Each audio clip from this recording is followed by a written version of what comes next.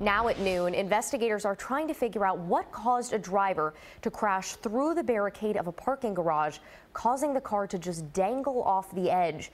CBS 4's Rielle Creighton is live in Miami Springs with the latest. Rielle? Well, Carly, we did finally manage to get a hold of the driver. She did not want to speak on camera, but as you can imagine, this was one big accident. She spent about 45 minutes yesterday trapped in her car, dangling over the edge of this parking garage. Attention all units of 317 at 700 South Royal Poinciana, 700 South Royal Poinciana. Reference a vehicle that fell off the garage, unknown height. Emergency calls coming in. Miami-Dade Fire's technical rescue team on the scene. An SUV dangling, hanging out of the side of a parking garage, inches from tumbling to the concrete below. Where exactly did the vehicle fall from? It's on the second floor, Lieutenant.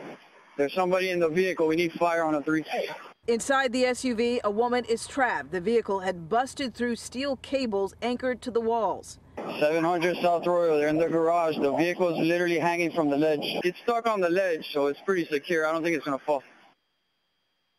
All right.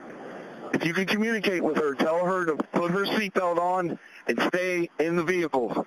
If it falls, she'll be safer that way. Rescuers plot for nearly an hour trying to figure out how to maneuver to get the woman out and keep this vehicle from plunging.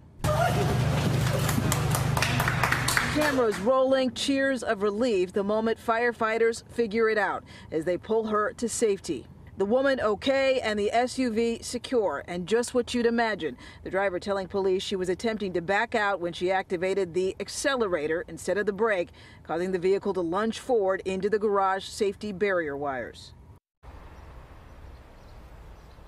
Well, the woman, again, is completely okay. She's doing just fine. She actually refused transport yesterday to a local hospital. Meantime, that part of the garage that was damaged has been blocked off for safety. We're live in Miami Springs. Rielle Creighton, CBS 4 News.